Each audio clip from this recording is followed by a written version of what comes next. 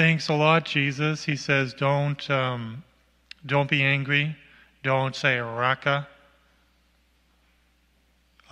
insulting terms, and then don't say fool, you fool. It's a kind of a hatred towards your enemy. Don't do that. If you bring your altar there, recall your brother has anything against you, leave and be reconciled with your brother. Jesus says, just do these things. He doesn't say how to do it. How do you stop yourself from being angry? How do you stop yourself from, when you're really, really angry, insulting somebody? How do you control your hatred to somebody? He doesn't explain it, doesn't go into the details. How do you do it? Go to anger management. That would be helpful, right?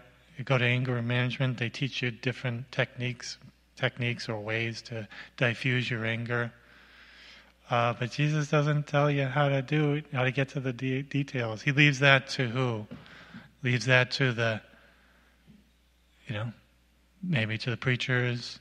They need to go into the details. I wish I could tell you all the anger management techniques. I've never been to it. Certainly, instead of letting our anger get to the boiling point where we hate somebody, where we would even kill somebody, we're supposed to love our neighbor. We're supposed to love our enemies. Look at all these riots that have been happening. People are so angry, they're going and destroying people's property and killing people, beating people up, innocent people. They're letting their anger go crazy. They're not even trying. They're not even trying to overcome their anger because they're not Christian, maybe, or they don't have any faith. Look what happens when you don't have faith. Look what happens when Christianity is just poo-pooed and driven from society. You have chaos. You have anarchy. Christianity civilizes society, and real Christianity, because Christians can be bad sometimes. They don't practice their Christianity. We need to practice our Christianity. We need to love our neighbor. So if we can turn like anger and insult and hatred to loving our neighbor, that's a big, big change. A big change. We need to be immersed in love for our neighbor, thinking good of them, forgiving them in our heart, in our mind, going to the root, a deep root of the problem of ill will and anger towards our neighbor. Of course, there is just anger. When all these rioting happening, we can be justly angry and go out and stop it from happening.